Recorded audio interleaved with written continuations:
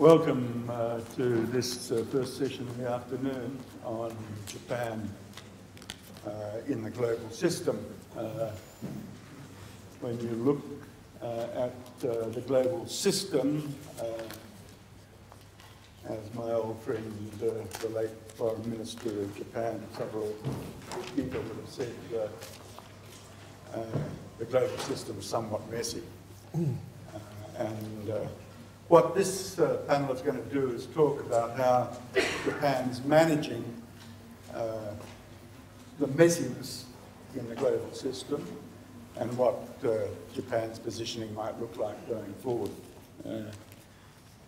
Japan, in many ways, is in the crucible of the huge changes that have taken place in the geopolitical system in Northeast Asia, between China and the United States, and with a critical relationship in the alliance relationship with the United States and the new Trump administration.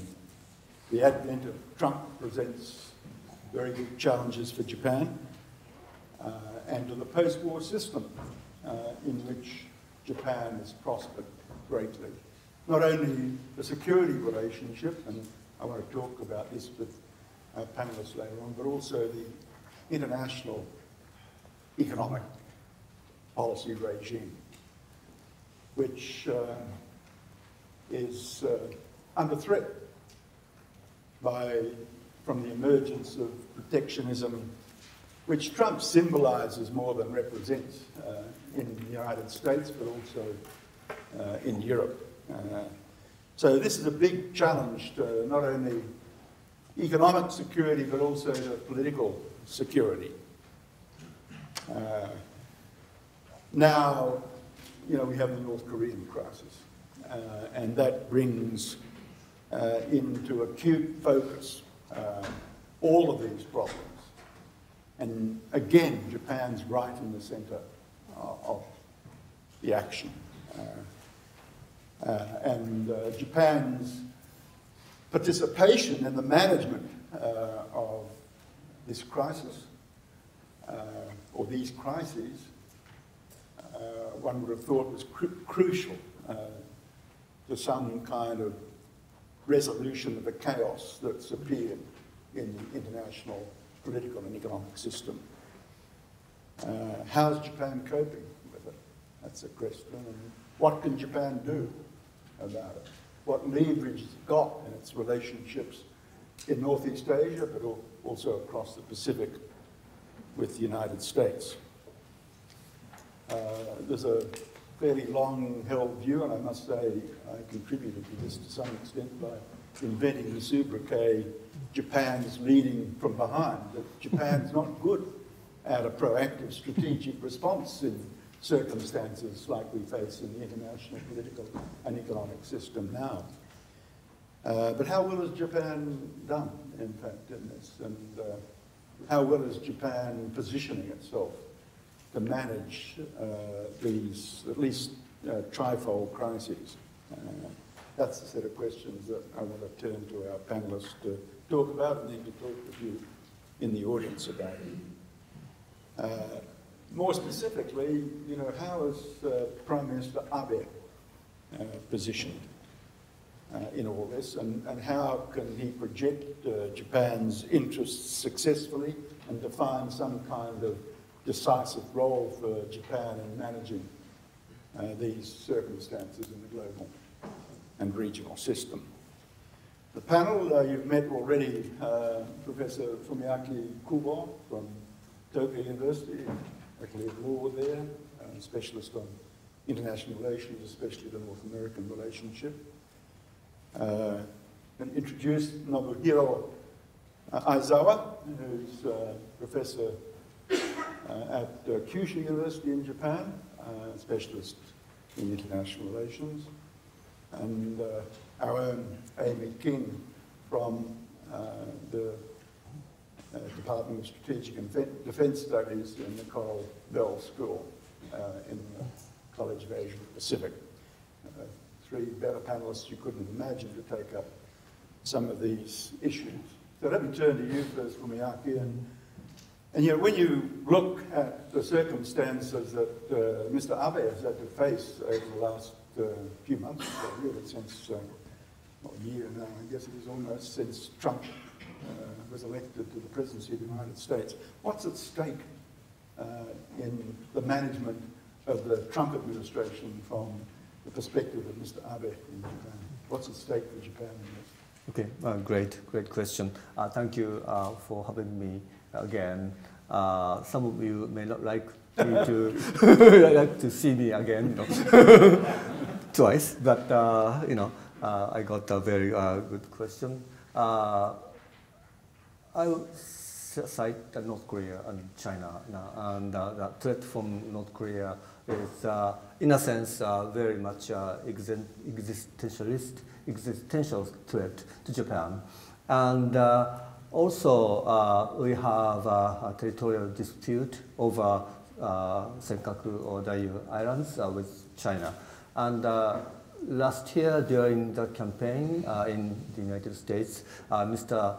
Trump said that he might withdraw U.S. troops from Korean Peninsula or from Japan, or Japan should, according to him, defend yourself. Or he said that it would be okay for Japan to go nuclear. And also, when he was asked about what he would do regarding the disputed the island Senkaku, if he becomes president, he evaded the question. He simply said that I don't like to answer that question. So on November 7th in Japan, there's a really great anxiety, about the incoming president. So Abe flew to New York to see Mr. Trump, and then we had a summit meeting, a formal one, after Trump assumed office in February. And our hope was that at least, we need to get public assurance from the U.S. president, new U.S. president, that the Article 5 of the U.S.-Japan Security Treaty, which stipulates the American obligation to defend Japan, would be honored by this new administration too. And otherwise, without that assurance that the challenges or escalation might be expected by China over Senkaku Islands. And then we also need public commitment that the new administration, U.S. administration, would honor the U.S.-Japan Security Treaty. And I think, basically in February, we got all of this. So there's, for the time being, some assurances. We have a sense that the worst was evaded. But given a kind of erratic nature of Mr. Trump, unpredictable, the wars and the swings between negotiation to the military, the option, there's still some anxiety about what's the real intention of this government. And we have some assurances that Trump seems to be trusting his Defense Secretary Mattis, which is good. But in the final analysis, we don't know whether Mattis' decision would be kind of honored by Mr. Trump, further. So we have enormous stake here, and we have some assurances, some peace of mind, but we're still wondering what. There's some element of unpredictability with this U.S. New government. But somehow, I don't know why, but the personal chemistry between Prime Minister Abe and Mr. Trump seems to be pretty good. I don't know why. Your Prime Minister did have some fight with Mr. Trump. We don't afford to fight, but also and there's really a telephone call very often from the White House. In the last, just limited to the last 2 weeks, I think there are 3 telephone conversations between the Prime Minister and the President. I heard that there was a call from Mr. Trump before the G7 summit, and the question was, what the G summit all about? So, well, that is interesting. Thanks. Let me press you on that. It's really quite interesting, especially to scholars of Japan, but to everybody, because what Mr. Abe did was really get on the front foot there. Maybe Aizawa might have something to say about this too, but was this Trump? Was this all Abe's initiative with Trump? Or, the whole system must have swung into play here to position Japan with Trump in a very effective way. Looking from outside Japan, you must say that Japan scored high in its response to the character of the new Trump administration and securing the assurance that you just explained that it has secured thus far from President Trump. What do you think about how the system, how Japanese government worked in that respect, quite apart from Trump? Quite apart from Abe. Just briefly, I think Mr. Abe's personal leadership and initiative worked pretty effectively in this case. There was an enormous sense of crisis on November 7th in Japan. So I think that worked. That was pretty important. But please note that Japan lost on some fronts, like TPP. The Abe tried hard to persuade Trump that the TPP is a good thing, but he failed. And the Japanese public is very critical of Mr. Trump. Based on the public opinions, that the Japanese tend to think that Trump is untrustworthy, arrogant, not suited for the president, but still asked about the future or the direction of the U.S.-Japan relations. The public says that it should be maintained. So, we tend to differentiate our evaluation of Mr. Trump and the U.S.-Japan alliance. Nobu, what do you think about how the Japanese government mechanism, machinery has managed the response to Trump? I think I fully follow what Kubo-sensei's line. It's, in my words, it will be like a damage control. So there's two damages, possible damages has to be controlled. One is absolutely the public opinion. You can't afford the public opinion to turn against the United States, because the U.S. alliance is a pretty strong political pillar for Japanese strategy making. So you can't have the public to go against. That's number one. Number two will be I don't think Prime Minister Abe has a very positive, perspective, but he has done what he needs to do, especially, one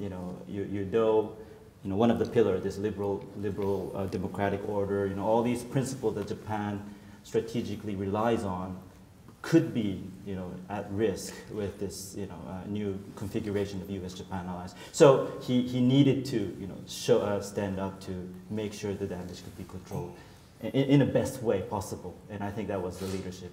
So I think that's what we do understand, whether we liked President Trump or not.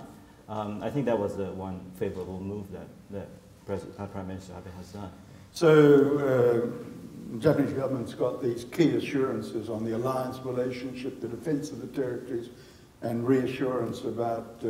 It's Japan. Not an assurance, but we won't consider assurance. We're not, but try, there's a commitment to do that. So this is the source of your doubt, the fragility of these assurances, or other things at play that you see as still open questions with respect to dealing with the Trump administration. Well, if you listen to what Mr. Trump says, he is very tough with North Korea at one day, but the other day he might suggest the negotiation. But also at the same time, he's strong with the defense of the Republic of Korea, but he's also threatening to revoke the U.S.-Korea FTA, chorus, and is it a balanced foreign policy, to suggest that the U.S. would terminate the basic economic arrangement between Korea and the United States? If you see that, we have to think that that might be coming to Japan too. And so overall, we cannot be assured that entire overall, the Trump administration's foreign policy is balanced, well considered,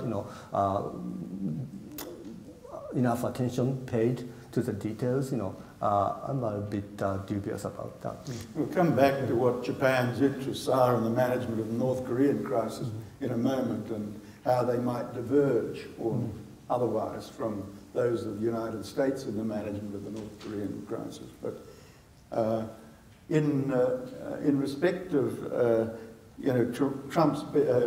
Trump's dealing, well, he dealt everyone this bad hand, and the Japanese public likewise are very sceptical of the Trump administration.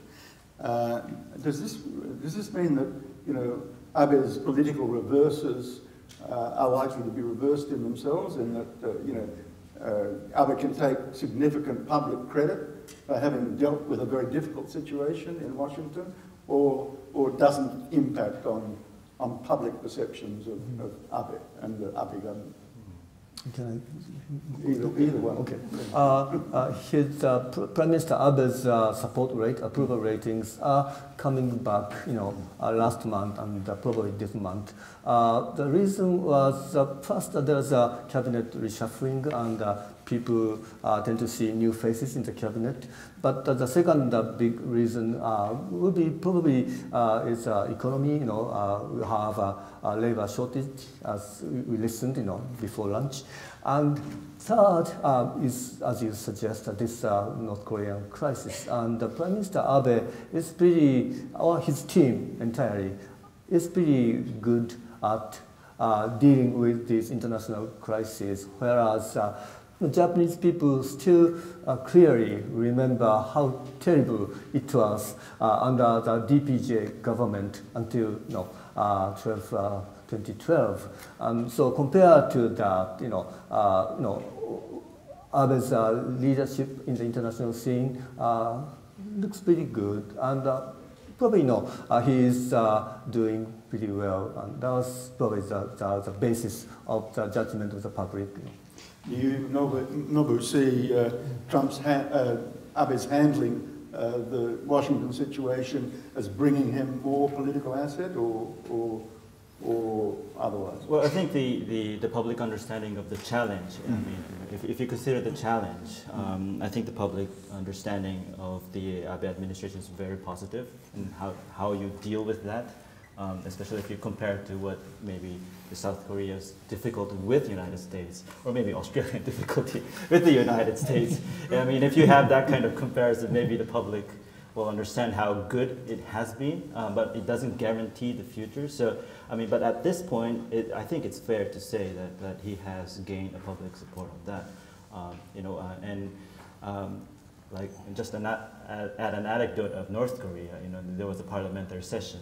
The opposition party asked for, how he deals with the crisis, and everybody found out that he stayed in the Prime Minister's office before the missile launch. It's kind of the public sense that he does have good information in what is happening. So he's well informed, he's doing the job. So I think the foreign policy part of Abe administration is currently it's a big plus for him. So coming back to the Korean crisis, and public diplomacy on both sides suggests that the United States and Japan, and South Korea for that matter, are at one on the management of the South Korean crisis. But you imply that there is risk of divergence. What are the major risks for Japan in managing the North Korean crisis alongside the United States, and for that matter alongside South Korea and China? Okay. There are a couple of risks. First, the risk of United States making a deal with North Korea in a premature way. So, for the United States, for some Americans, North Korea is a new problem because now their intercontinental ballistic missile reaches the U.S. mainland. This is why they got alarmed very recently. But for Japan, this has been more long-term chronic problem. And so, we don't like to see the United States making a deal just to stop the intercontinental the ballistic missile. There's other more serious bunch of a lot of problems. Then there's a kind of premature preemptive attack, being kind of concerned, because on the border of South and North, probably North Koreans have 10,000 rockets that could hit Seoul anytime. So there's always an enormous risk for human casualties. So that is one of the risks. Then, another one is Korea, the Republic of Korea. You said that we have one, but sometimes South Korea, the Republic of Korea, is reluctant to confront the threat from the north, and so they now tend to be with U.S. and Japan, but sometimes their position is shaky. So we are still in a risky kind of territory. Does that accord with your view of where you're at? Yes, very much so. And I think just to add is maybe we now are we recognize how much U.S.-China relations really matters in our security system as well. I mean, it is so obvious at this point that that's really the security arrangement of the current, whether we like it or not. I mean, we consider this Asian regional order in terms of very much U.S.-Japan relationship, but it's not the U.S.-Japan relationship that matters in the security arena, but it's now the U.S.-China relationship that matters. I think even though we knew by, in terms of readings and everything, but with this crisis, I mean, what is, reassured is that fact of regional order. Amy, yeah, I mean, I very much agree, obviously, with the physical risk to Japanese territory and populations, and this question of Japan passing, I suppose, that the US and China will reach some kind of deal that overlooks Japanese or South Korean interests. I think another risk, though, for Japan is that it doesn't have the relationship with China in place to manage or coordinate any kind of joint response to the North Korean issue. And partly that's because of, the many, many issues in the bigger Japan-China relationship, but also because when you look at, Japanese defense policy and threat perceptions, it's North Korea and China that are the two key issues. And so Japanese increases in defense spending and shifts in military posture are to deal with both the North Korean issue and with China. And of course that leads to quite considerable criticism from China, which is inhibiting the ability for Japan and China, I think, to work more closely together in resolving that key security tension. Now, I think Japan's security moves are justified, are understandable given the threat that China has been posing in the East China Sea and elsewhere. But we don't have that relationship in place to talk about these really, really difficult issues, to talk about what future Korean Peninsula might look like, to envisage a regional security order when you do have a more unstable United States. And so we, I think, are going to continue to see this real lack of coordination between Japan and China, in addition to the concerns, obviously, about the United States for Japan on this question. So the denouement of this thing, however it's triggered, would seem to require a really quite sophisticated framework for coordination and cooperation between all the major players in Northeast Asia. Japan, China, South Korea, and the United States. And that's the worry, because apart from movement at the United Nations, wherein the work is done on sanctions, intensification of sanctions, that's not in place. That's not in place at all. So what's Japan's interest in trying to engineer that framework, position on that? Because whatever's done as the next step in this, if China succumbs and pulls the plug on all the supplies to North Korea, that's not the end of it. What's North Korea's response to that? North Korea's response to that could be to feel very much in a corner and lash out at South Korea or China or whatever. the analysts in the United States suggest that's the most likely outcome of that, not let alone in China. And then who manages the consequences of that? And what's the framework for cooperation between the major players in managing the consequence of that? So what's Japan's interest in engineering this kind of framework? First of all, United States doesn't have a good working relations with China either on this North Korea thing. Mr. Trump had a big expectation originally, like in April when he met Xi Jinping, but now he understands that China will not work hard enough to satisfy the United States. And Japan will not have a big expectation on China either, and we have to defend our own territory, and defending our own territory is kind of a threat to our own territory.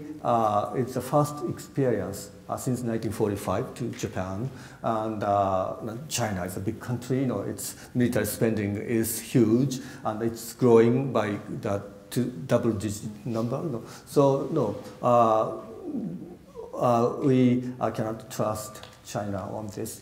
And thinking about the nuclear development by North Korea, we have to understand that they have some technical kind of expertise to develop the nuclear weapons, and they somehow got the money and the materials to make the missile and the bombs. So there's no kind of a panacea, to stop that. There are sanctions, but the sanction will not work as they are with the normal countries, So we have to be, first of all, very patient, very prepared, but patient. And the new way, one of the kind of new attempts, what is called the secondary boycott or secondary sanctions. Secondary boycott or secondary sanctions, which is first tried last fall by Obama administration in a very small scale, but now the Trump administration is enlarging that category of sanctions fairly dramatically, and the Japanese government now follows some of them. And this sanction will be applied to companies or individuals who deal with that did commerce with the North Korean government.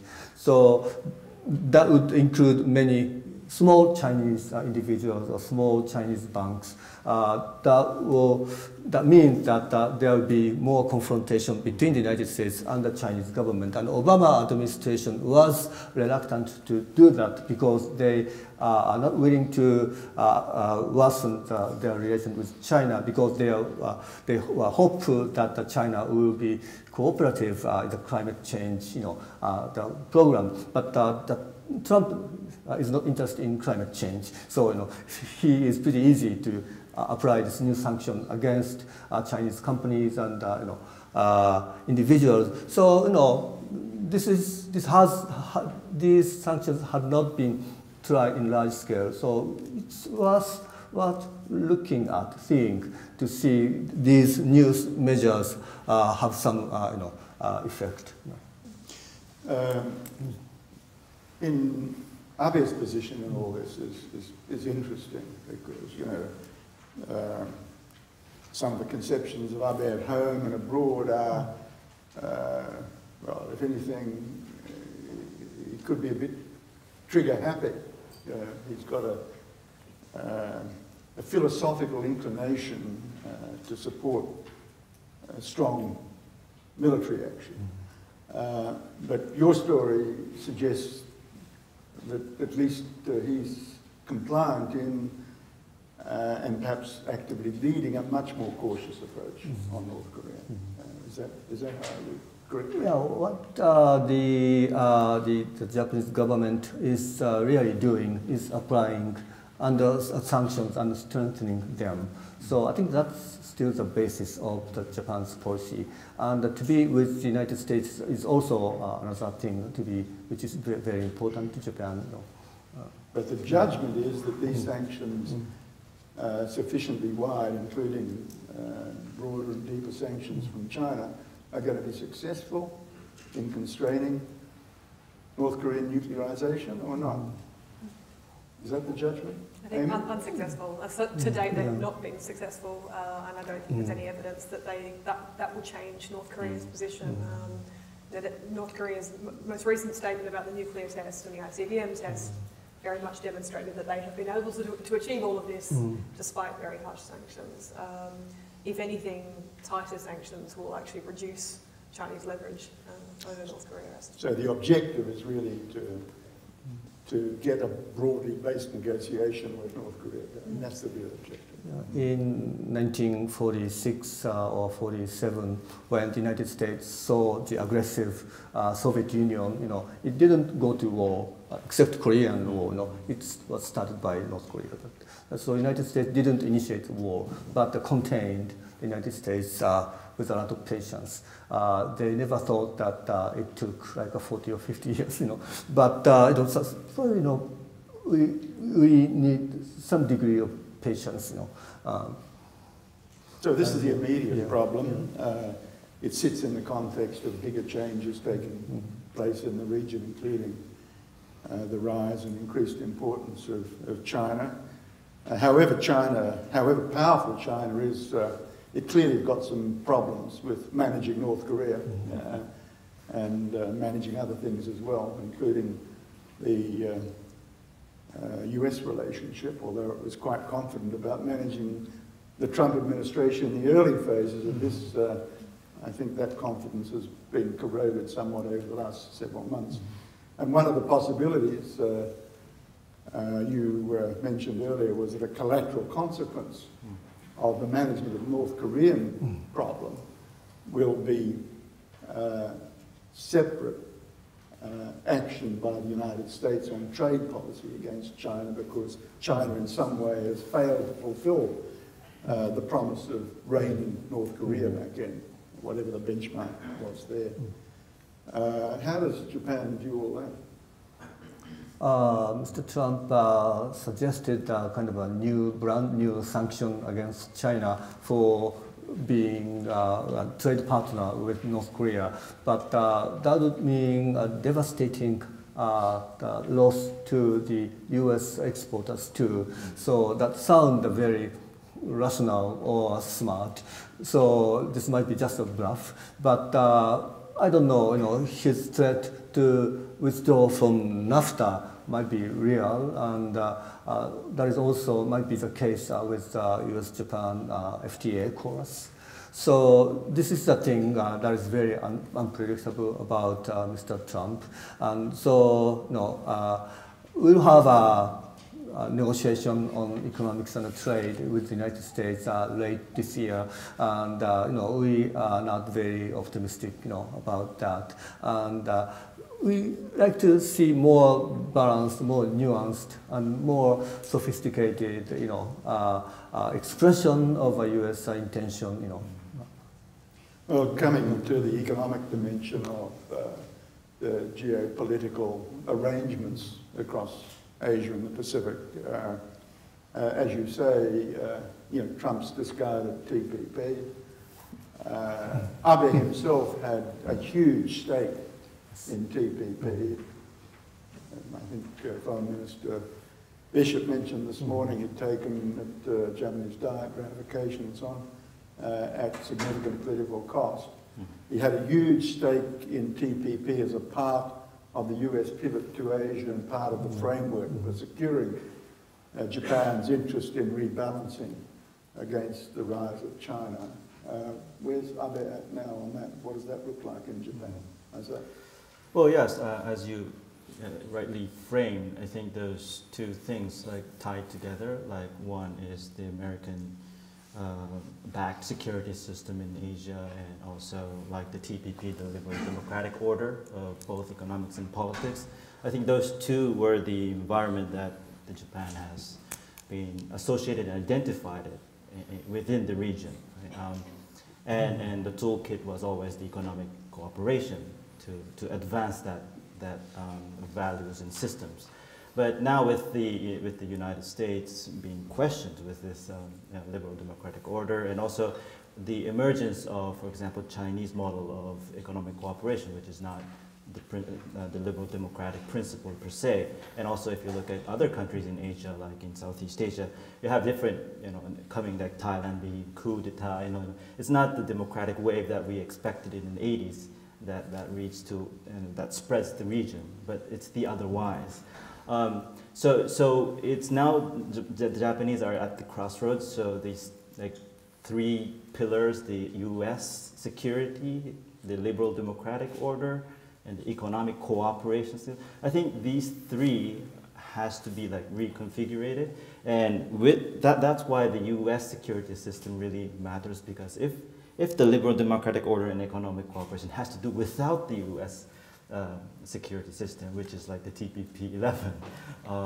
I think that's the new challenge in whether Japan will associate more on this principle or more geostrategic identification. I think that's what the Prime Minister is now trying to choose and seeking a new kind of identification of Japan. So I think now it's very much a critical situation. Down a little bit more into that. I mean, TPP, of course, critically depended on the centrality of the US to the arrangements with each of the partners in the TPP. Essentially, it was a series of bilateral free trade agreements negotiated from Washington.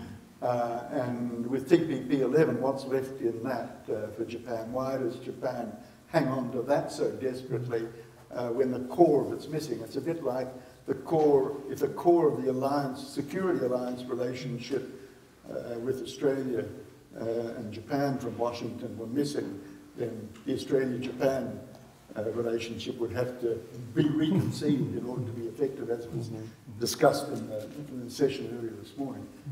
So why does Japan hang on to that so desperately? I think one thing is very much like if you have a kind of tension between this liberal order vis-a-vis the security system, and you really have to kind of find a new equilibrium between the two. And I think like Japan has been identified, for example, a lot of political strategy in Asia, especially vis-a-vis United States. We are not just a junior partner, but we are like the agent state, the leading Asian development state, developed state.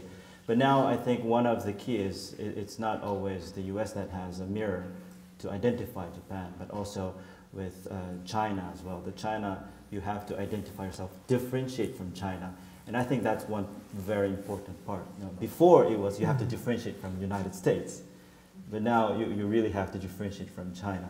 So I think that's where Japan always tried to find your identification. And I think this TPP-11, you still cling on to the liberal democratic principle despite of US, despite of China. I think that's where the Japanese are trying to find. China's a huge part of Japan's external economic relationships. It's the biggest trading partner. So would you do that separately from China in this context, or? I think there's no way to exclude that possibility. But how, that's still a big open question right now. In fact, the TPP had a lot of strategic aspects.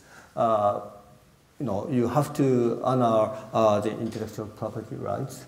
You have to honor the non-discrimination principle for the domestic companies and foreign companies, and the government cannot be part of the private entities like a PLA part of the company. And so, some of the clauses are clearly, anti-China, Chinese practice of economy.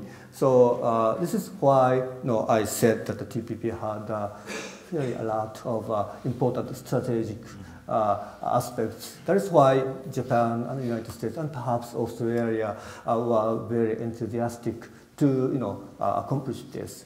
And actually, President Obama tried to persuade the hawkish Republican members of Congress by stressing this aspect a little bit too late, but So I think for Japan, just to have a free trade agreement or free trade agreement zone is important, but I think this strategic aspect is even more important. And for Japan, recently, we negotiations with the EU over EU-Japan EPA has progressed. And there's a prospect for us to complete the negotiation with EU. And so for the time being, this Japan-EU EPA might symbolize this high standard world trade system. Then, of course, we have a big expectation that the TPP-11 will be implemented pretty soon. We are in a totally different world though, now on trade policy because of the range of the raft of actions that Trump has threatened. He has the power to implement. He's not constrained by Congress in many of these things. He's threatened to tear up chorus and so on. So, holding on to TPP and letting it sit there while this all evolves is hardly a strategic response to what's coming out of Washington that threatens the underlying political and economic security system of the international trade regime. So, how can Japan reposition in that respect? Because if all of us, Australia included for that matter, are to define the game in a way that protects the international trade regime and our economic and political security within that, including with China, which is a huge part of both yours and our trading relationships, then we've got to take proactive action to protect that system. So, what you want to come in on this? Yeah, I mean, I think actually Abe's been quite strategic here. And, in June he made this very significant speech where he set out his vision of the dream for Asia and talked not about only the TPP-11, but also about RCEP, about the Japan-EU partnership, but also about China's Belt and Road Initiative as all parts of the sort of centrality of Asia in an open international economic order. Now, of course, there are reservations in Japan, and Abe made those reservations about some aspects of what China is proposing with Belt and Road and AIIB and other things. But I thought it was quite significant that he went as far as he did and sent the LDP Secretary General to the Belt and Road Forum, which was very much celebrated in China, to sort of suggest that Japan was willing to play that quite traditional role that Japan has always played of extending cooperation with China on these sorts of economic initiatives and actually fostering China's engagement in the regional economy. And I think this is part of Japan's wider interest in, as you say, keeping the regional and global international economic order open and stable in the face of so much shift in Europe and North America and in the shape of all this sort of rising protectionism. Now, there's a long way to go before we see what that actually looks like and the extent of Japan-China economic cooperation on that aspect. But I think that was quite a significant turning point. Well, I'm actually just going to ask you about that, so anticipated. So, what you imply is that Japan is beginning to articulate a very broad strategic response to that set of issues in Asia, and moving to a subtle but clear hedging strategy on this with China. Is that what you're saying? I think that's right. I mean, I think it is subtle. I mean, I don't think we're seeing a complete game change here by any means. And in fact, I think what we're seeing is Japan, as I said, sort of returning to this sort of traditional hedging role of engaging with China on the one hand, but also playing that very important role of constraining what it sees as some of the worst aspects of China's behaviour in terms of the South China Sea, the East China Sea. Japan was reasonably vocal on the India-China border dispute, for example. So it's playing that dual role. The big change, though, is historically Japan has played that dual role with the US-Japan alliance as the backstop.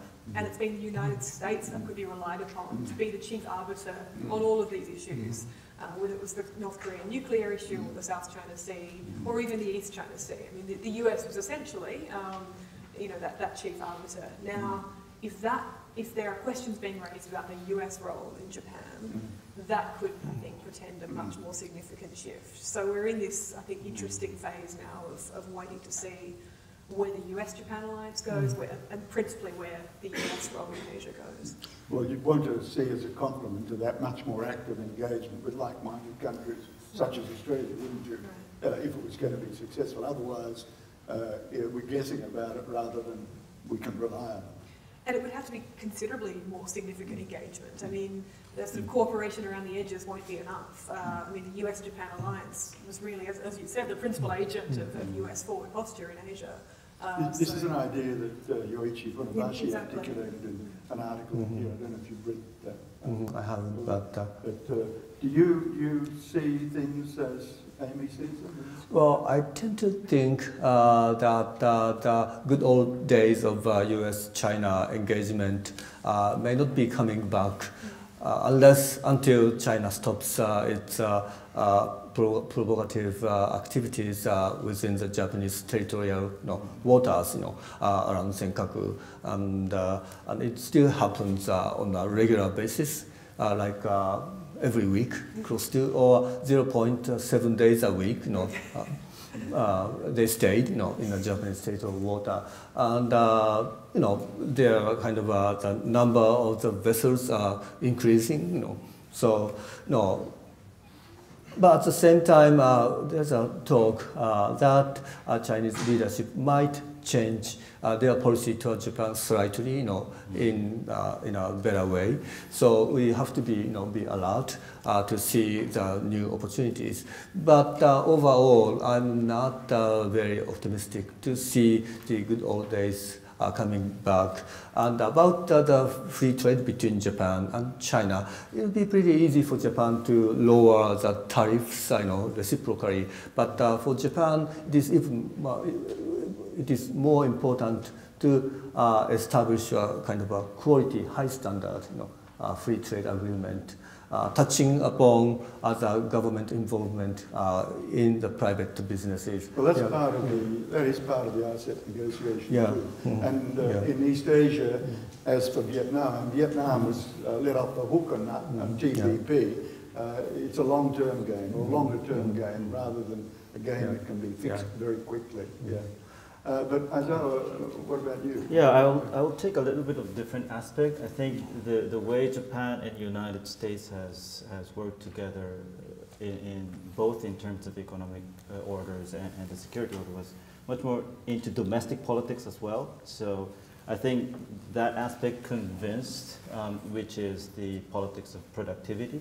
So it's really the politics all about economic development, it's production. And I think China was actually the resounding success in terms of convincing it's the development, it's the economics that is the important key politics. And if you think the foreign policy begins at home, kind of rhetoric, I think that's where Japan still plays a role. It's not maybe the territorial issue per se, or it's not the FTA negotiation per se, but addressing these internal issues, not just in China, but other parts in Asia as well. Everybody's struggling with inequality. How do you overcome that inequality, and how Japan overcome that inequality? How do you deal with this kind of social and public system? I think that plays another new role in addressing a kind of political standard that creates the region, or at least minimize the risk of the collapse of this liberal and security order. So I think that's where, if you think back the history, this idea of purpose of, politics is the productivity, the economic development. I think that's not gone yet. It's still there. And there are many talks between, the Chinese, for example, the regional leaders with the Japanese regional leaders as well. Everybody cooperates in so many ways, despite of the territorial issues. So I think that's a positive sign. And I think those communications do kind of plays well to give a strong platform. I can't predict how many years it takes, but it is a positive platform that I can think of. Look, I'm going to put one more question to you all and then throw it open to the audience to tease a conversation out as your interests dictate. comes back to where Japan's thinking is at grassroots on some of these strategic interests. You know, Abe's had this long time burning ambition, as it were, to make Japan a normal country and revise Article 9 of the Constitution. Do these circumstances that Japan faces now make that more or less likely than it might have been? Why did you go first? Oh, okay. You know, his approval ratings used to be very high, but sunk remarkably like 2 months ago. So given his current low approval ratings, which is a little bit coming back, but still it may not be easy for him to deliver the amendment of Article 9. Although, you know, the international environment warrants the change in a constitutional, you know, arrangement. You know, is my thinking. Nobu? Yes, the interesting thing was that if we compare the public opinion poll between April and August about North Korea, what should the public expect? Is it the stronger economic sanctions, or diplomatic negotiations, or a military action? I think the interesting part is that it's more leaning to more diplomatic negotiation, and the ratio of supporting the military action is almost the same or lesser. So even though there's more missiles, missiles and nuclear testing, the public opinion really has a negative or a view on, for example, military action, and that kind of a public opinion gives Prime Minister Abe a very difficult situation, especially in changing the Article 9 in the constitutional, change. So the time is, I think, it's against right now. Are you a view on this, Amy? I think there are two actually opposing pressures on Japan at the same time, which makes predicting this really difficult. Although I think I would defer to the domestic difficulties of actually getting this passed are pretty profound. But whether or not they can actually change Article 9, there is the broader question of increasing shifts and reinterpretation and all the rest of it on military posture. I think the first sort of opposing one force is obviously the deteriorating international security environment and questions about the reliability of the US alliance, both of which would suggest we'll likely to see a more active, more normal Japan. The opposite force, though, is the question of China. And in an environment in which Japan needs to work much more closely with China to deal with issues like North Korea, if it's facing a more unreliable US ally, China is going to be the most vocal opponent to Japan doing these sorts of things in terms of Article 9. So that would push in the other direction. So I think the prediction is very, very difficult, unfortunately. Okay, well, let's take some questions and comments from our audience. First up the back here.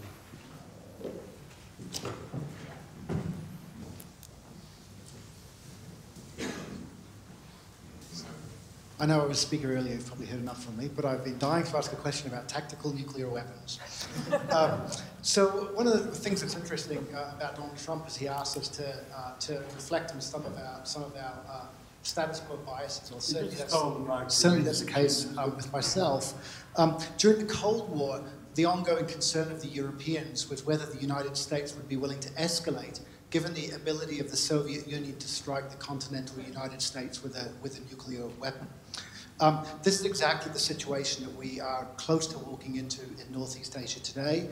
If North Korea doesn't yet have the ability to miniaturize a thermonuclear weapon and hit the United States, probably within Trump's first term, that likelihood will eventuate. And in September of 2016, the Asahi Shimbun reported that South Korean officials had raised the idea of nuclear sharing, which was one NATO response to that problem. that is positioning US tactical nuclear weapons in South Korea in order to give the South Koreans some degree of control over escalation. So my question is to Mr. Kubo, Professor Kubo in particular, but also the other panelists. What do you think Tokyo's response would be to a nuclear sharing arrangement between the Trump administration, that is the United States, and South Korea, that is tactical nuclear weapons on the Korean Peninsula with control retained by the US? And do you think one response to that might be that Tokyo might also ask for US nuclear weapons to be stationed in Japan, recognizing that that already happened during the Cold War in Okinawa? Thank you. Thank you very much. It's a very important and serious question.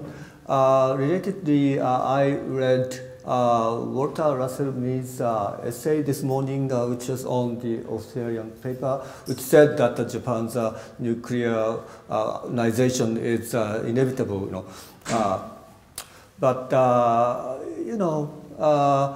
Thinking about the national feelings, susceptibilities about the nuclear weapons of the Japanese people, I don't think that Japan will accept to have a nuclear weapon on Japan's soil. That would include the sharing of nuclear weapons like with the United States or Korea. The anti-nuclear weapon feeling are so strong. When China was about to have a nuclear weapon in early 1960s,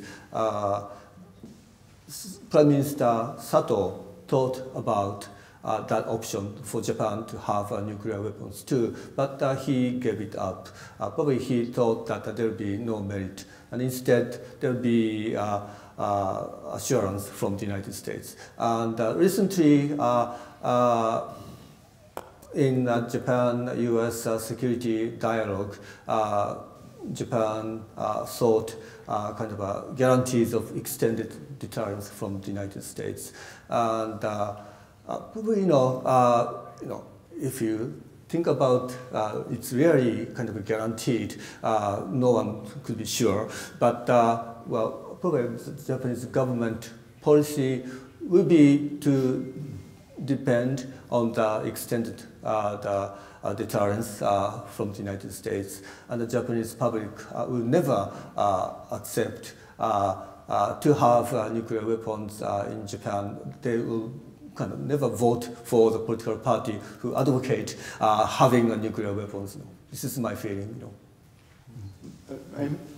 I mean, I think the bigger question, is, of course, is would tactical nuclear weapons actually resolve or have any role to play here? I mean, I think the research by people like Darrell Press is that there is no tactical nuclear solution to the North Korean issue, largely for reasons of geography. So I'm not sure, taking the question of whether or not Japan and South Korea actually want to go down that path, whether it would succeed in deterring North Korea.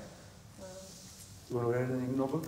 Yes, I think the difference between Russia and the United States, and in this case with North Korea, is this sheer lack of information about North Korea.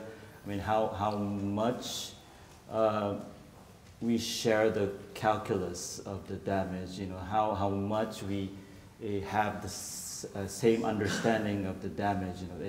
It's not really so sure. I mean, we might have a very negative view on the North Korean leader to its nation. So, I mean, if that's the case, I mean, it tactically doesn't work. I mean, this deterrence idea has to have this kind of information, or the sharing of understanding of the damage. But I think that because we are not that sure, we are not sure that having a nuclear sharing kind of guarantees, like what Amy said, will have a positive strategic impact. So if we are not sure about that, it's very difficult to make a political choice, because it's very difficult to convince this is the ultimate way to go. Peter McCoy? Thanks very much. Addressing the question of Japan in a global order, I'd like to ask a slightly broader question about Japan's role in Asia. Looking beyond China, looking to South Asia, looking to Southeast Asia, looking across Asia. For 50 years, 60 years, 70 years, for a long time, Japan has had a vision of itself as a leader of Asia. It goes back, for example, to the article by Akamatsu in the Flying Geese paradigm. Now, it would appear that right now, this seems to be fairly suddenly under challenge. It's under challenge from 2 points of view. First of all, China, of course, is becoming much more powerful. And second, we now have this immediate crisis in North Korea, which at the very least is distracting Japan, at the very least. So my question really is, looking at the global order, where does all of this leave, looking at in a broader sweep, where does this leave Japan's role across the sweep of Asia? Is Japan losing its, in this global order, is Japan losing its position of leadership in Asia? I think that's your question. It's both yes and no. Maybe if you focus on the kind of quantity of economic power that Japan has, I mean, you're absolutely right. It's relatively being challenged, and it's much more smaller than it was like in the late 80s and the early 90s, of course, that's true. But I think the challenge is not just about China, but I think in a broader sense, which I already mentioned, it's really the idea of development, how development benefits each and every society of Asia. And if that model that Japan has is convincing, I think they still have a normative power to that. But I think the challenge is here is because of the inequality, the gap between the top and the bottom. Because the middle class is now struggling. The middle class cannot dream for the upper echelon of the society. And the lower middle class is very much suffering toward the lower part. And so how are you going to convince with the idea of development, the current idea of development in that kind of social dynamics? The key solution that some country has is, for example, use religion, like Islam, right? So there are a lot of countries, this all-Islam network is more convincing. It's not about the economic development, but it's because it's more your kind of standard of living, which it's not like the American style or the Japanese style, but it's the Islamic style of living standard you have to go for when you are suffering in the current situation of developmental system. So I think those identity politics creeping in every part of Asia, not just about the Islam, but many other religion, ethnicity, broadly speaking, nationalism. I think those are the challenges that will hinder this idea of development, which was the Japanese kind of standard of advancing its values and politics in Asia, and which made the Asia leaders. So I think now it's pretty much the time that it's not really about this geopolitical, but inside these social dynamics, I think that the Japanese has to address the issues, and especially like make sure that the lower part of the population has a hope in its society about their development model. Don't go for identity politics, but go with the economics. I think whether Japan can propose that social system, I think that will make a fundamental difference in the future ahead for Japan. What instruments or what mechanisms are there through which Japan can help to address that kind of challenge? Yes, I think it's very much healthcare and education. I think health and education really... I mean diplomatic instruments. Diplomatically. Well, even diplomatically still, I think environment, health, and environment, health, education, I think these components in arranging like cooperations, not just big infrastructure. So you see it mainly, largely as Japan's bilateral national diplomacy, not... It could be bilateral, it could be regional as well. You set a standard, a regional standard of environment. So again, I just trying to pin you down. What mechanisms can Japan use regionally to address these issues? Do we need new mechanisms? Can Japan create new mechanisms? Is the ADB or some other instrumentality going to be the mechanism? I think the current mechanism does work in a certain way, but also we need more actors to be involved in this. Maybe one actor I can pinpoint is this local government. You know, the local government, the urban governance system that Japan has is quite a model. When you talk about governance, it's not just about national governance. With the urbanization rising in Asia, like urbanization is the biggest social dynamic in Asia now. 50% plus is living in the urban arena, and how you manage a population of 1 million plus, where there's so many million plus cities. The size is very different from the European model. I mean, you used to have a European model of urban governance. We talk about livability and everything, about healthcare, education, and everything. But if you have multiple million plus cities, how are you going to manage that? I think there's a way. So let's involve new actors in terms of, it could be in ADB settings, but this local governance expertise, I think that's a very good tool that Japan has to make sure it's positioned in Asia. Yeah, thank you very much for a very important question. Certainly, Japan cannot say that Japan is the economically most powerful country in Asia any longer. But the thing is that whether you are on the side of destabilizing or destroying the current international order, or whether you are on the side of maintaining or protecting the current international order, and Japan stands on the latter position, whereas China may not. And so, we have, in addition, we have some soft power.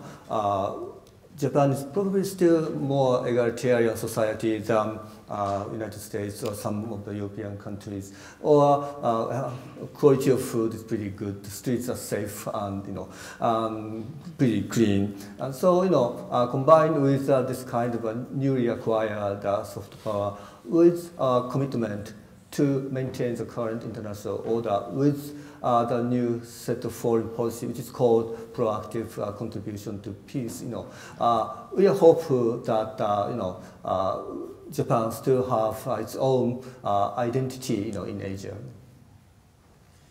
And another question? Yes.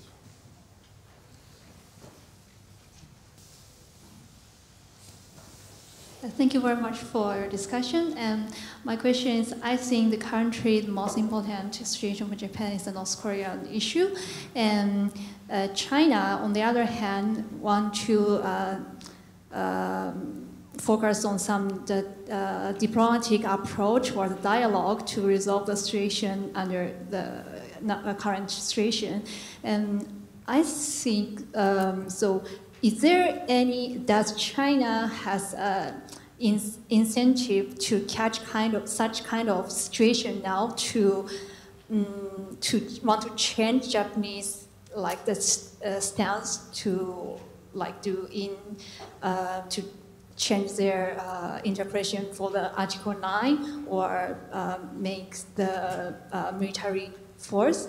And if so, is there really affect Japanese attitude for that? Amy? Yeah, big question. So I think you situate Japan and China on opposite sides in some ways of the response to this issue. I think the reality is that there aren't too many options other than diplomacy and talking to deal with this issue and thinking about greater deterrent strategies, I suppose, for North Korea. This is ultimately going to be, I think, an issue where it's going to be impossible to remove, very, very difficult, I think, to remove North Korea's nuclear weapons from it. There's very little that the rest of the world can offer North Korea to give up those nuclear weapons. And so ultimately this is going to be a situation that has to be managed between the various players in the region through diplomacy, through talking, through much more active engagement with North Korea, as unpalatable and difficult as that may be. And it will be difficult. So, I don't think the North Korean situation will fundamentally shift Japan's military posture any more than it already has done. I mean, I think Japan, as we've heard already, has been living with this situation for a long time now, and has reinterpreted its constitution, has, for the last decade and a half, been doing a lot more in the military space to deal with the North Korean threat, particularly in terms of things like missile defence. So I suspect we'll see more of that incrementalism rather than a sudden shift in Japanese posture. The other side of it, I mean, the incentives for China to resolve this issue. Yeah. I mean, there's no way in the world that China wants a nuclear-armed North Korea on its doorstep, is there? There's not, absolutely. China doesn't want to see that, but also China has other priorities. One, it doesn't want to see the collapse of the North Korean regime, partly because of the refugee instability, but I think more importantly, because of the question of what comes down the line. If you have the collapse of the North Korean regime, reunification potentially, under a US-aligned South Korean government, that's very destabilising for China. Having a US-aligned government right on China's borders hasn't, served China so well in the past. Invasions to China have come through that border with North Korea. So we have to be able to provide incentives to China as well, and here is where we might need some creative thinking by Japan, in particular about how you provide those sorts of incentives. Did your question include the possibility of the Japan changing the Article 9? Well, it's still kind of a possibility and doable, but there are a couple of conditions, like Abe's approval rates going above like 50 or 50, even 55%. Currently it's like below 45. Then if his support rate goes up enough, he might dissolve the parliament and make a bet. Then still he has to persuade many members of his own party, Liberal Democratic Party. There are some politicians who are not enthusiastic about amending the Article 9.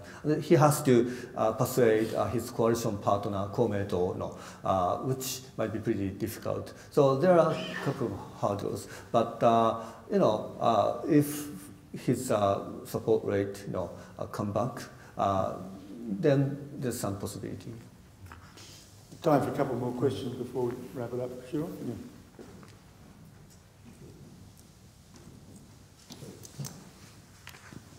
Thank you very much for the interesting discussion. If the current North Korean crisis escalates, or even if it doesn't, and Trump follows through on trade sanctions against China, as he has promised, what's going to be the response in Japan? What is the political inclination by Abe and the government, and what is public opinion going to tell us might happen? There'll be a lot of pressure on Japan to follow suit, be close to its ally, America, and secure the alliance, put the geopolitics above the economics, put sanctions on China, or what might be the story? Why don't you have a go at that first? Well, if the trend, what we see now, especially if you follow Chief Cabinet Secretary Suga's remarks, he will follow. His idea is to expand the scope of sanctions. So, in that line, it's more understandable that will come.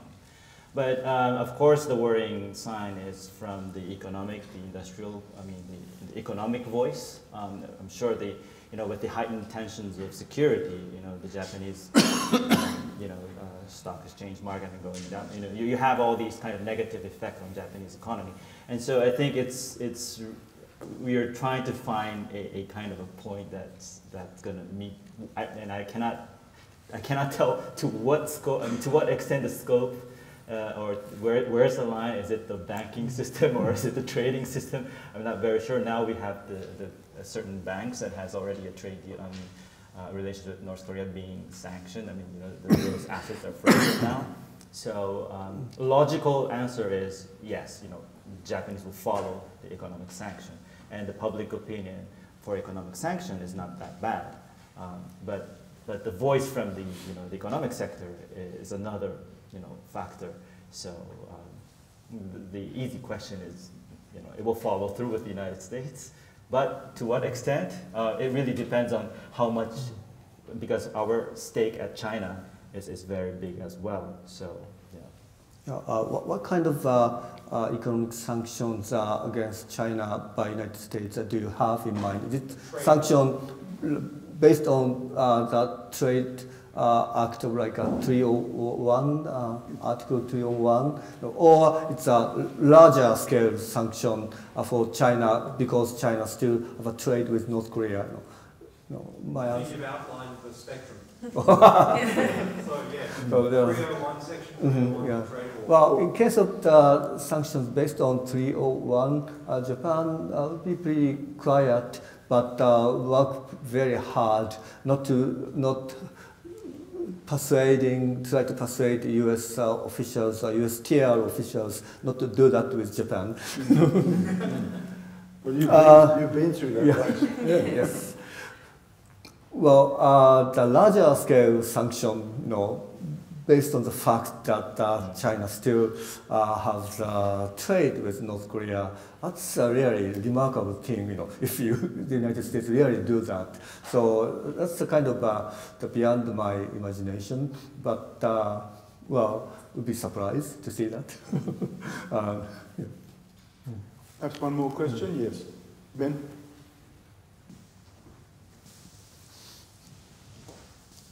Ben Ashio and Anya.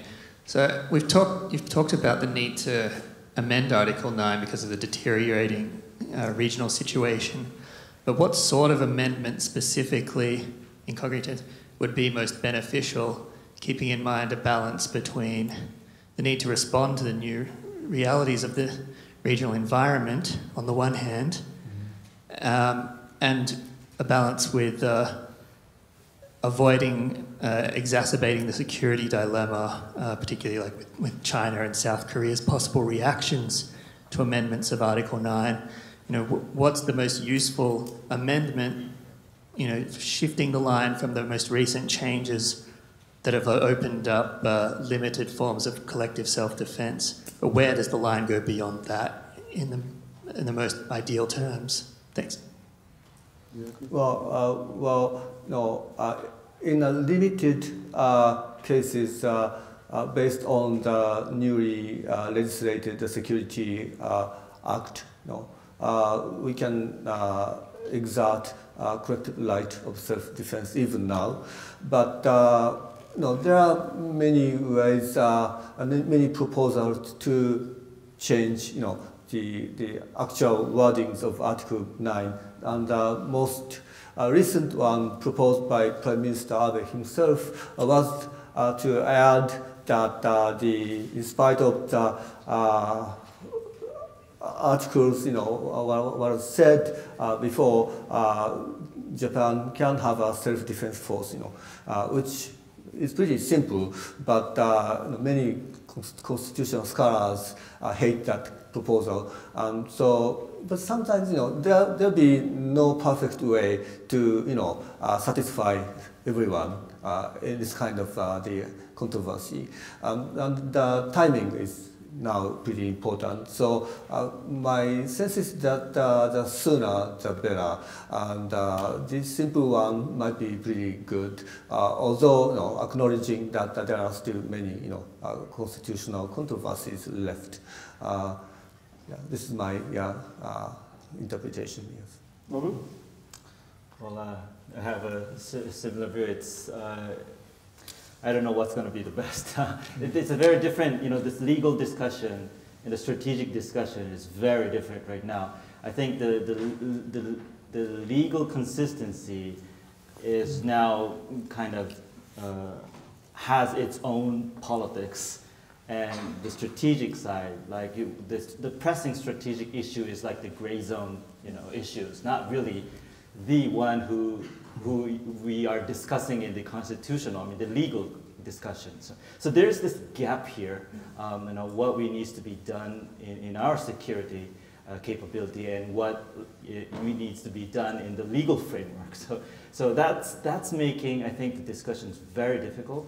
I think we could have done a much more easier change, maybe not amending, but with the the kind of understanding of the Constitution by enabling not just the collective self-defense, but the gray zone.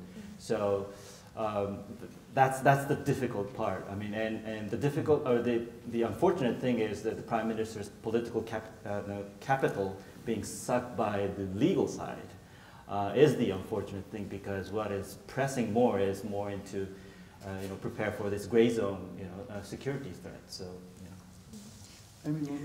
Just very briefly, I mean, I very much agree with that point about the grey zone being the issue that's critical for Japan to be able to deal with right now. To Ben's sort of bigger question about reaching that balance that perhaps China might accept or at least not find too problematic, unfortunately I don't think there is much that Japan could do in terms of actual revision to the constitution that China would find acceptable. I mean, it's been so critical up till now. And so willing to call Japan out for revisionism and remilitarization that I don't think China hasn't given itself much room to move should Japan go down that path. So I suspect this will be something that Japan will have to do despite complaints from the region. Can I add one thing from a domestic perspective of Japan? The kids from elementary school to middle school to high school are taught that the self-defense force is supposed to be against the constitution, and it is not the military, but it is a military in the ordinary definition of the word. So this is very confusing situation for kids, for students, for youngsters. As far as there is Article 9, in the current form, we have to keep this confusing situation. So there's one thing for one more case for a constitutional amendment. Good. Well, I know there are other questions, I know, but we'll have to take them outside the session. I just want to wrap it up in the last few minutes or so. I mean, one of the things that I think I take away from this conversation is that in all these new circumstances, Japan hasn't been standing still. It may be nascent, but there's an active diplomacy developing to respond. You are with us. You are with us. No, it hasn't been said. Well, possibly.